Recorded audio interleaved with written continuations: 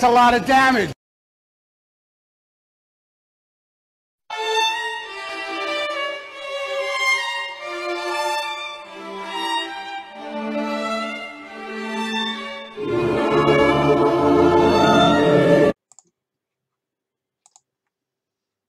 You might be asking, what is the hole in the wall in 1977 old fucking boiler, like the back of the wall? You know how British engineering's like really great, and they like stick duct tape to the pipes in hopes that it like sticks together for like 10 years until next thing breaks and it explodes. That's what basically happened. So all of a sudden it was covered in like asbestos because to keep the insulation inside.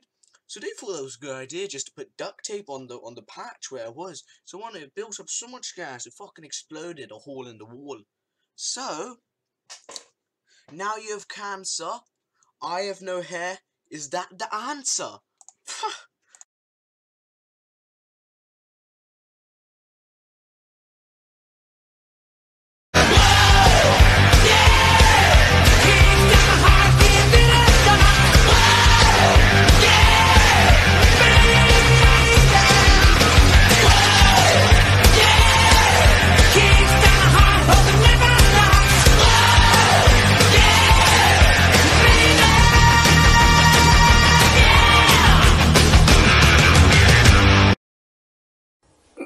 Voy a la playa, había subido la marea.